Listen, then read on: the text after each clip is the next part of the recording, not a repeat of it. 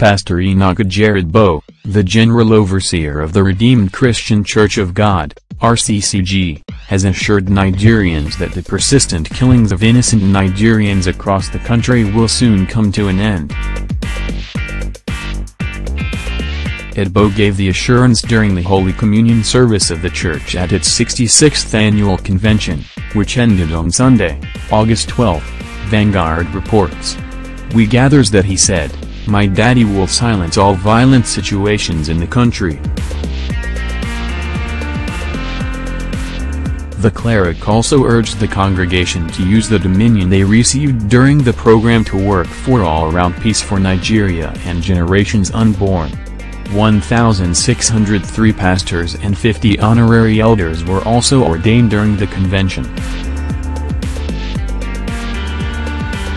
Meanwhile, we previously reported that Pastor Enoch Adeboye expressed dismay over the continuous killings in various parts of Nigeria.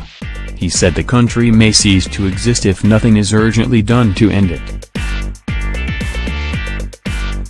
The cleric warned that unless the killings stopped, there may not be elections in 2019 in Nigeria, noting that no nation can survive a religious war and remain the same.